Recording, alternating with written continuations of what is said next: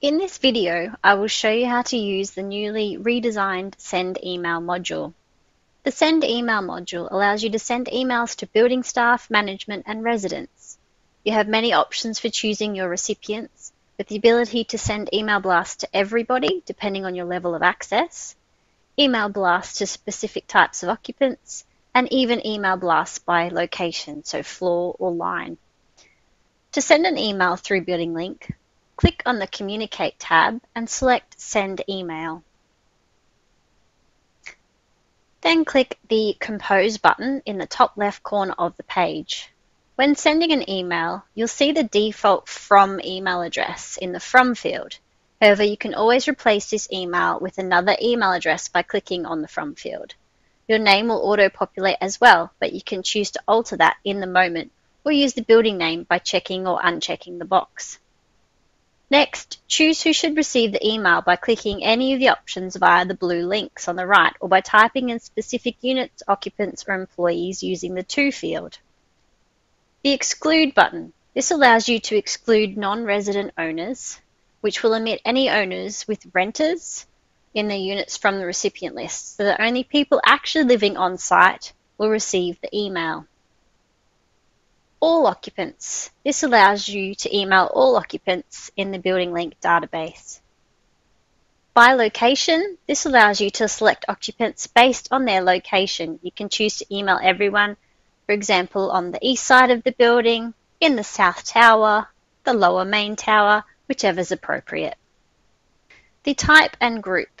There's occupant types. This allows you to select occupants based on their type, such as owner, tenant, agent, family member, commercial owner, etc. Filtered groups. This allows you to choose a specific filtered group. Email groups. This allows you to email members of a specific email group. Residents. This allows you to select occupants based on units. Employees. This allows you to email all employees of a specific type, or select specific employees by name. Committee members or board members. If committee members are applicable at your property and they are coded into the system, you can also select them here.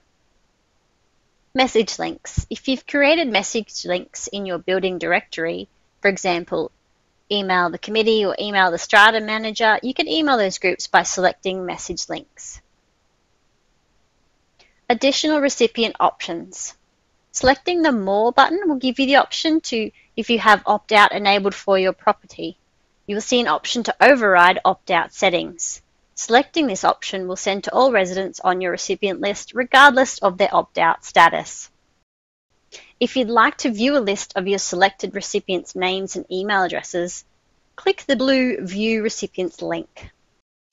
A box will pop up that displays all contacts in the To field of your email. If you'd like to export this, you can select the Export button in the bottom right corner. Once you've selected your recipients, type in the subject and the message for your email, and then click on Send. Using templates.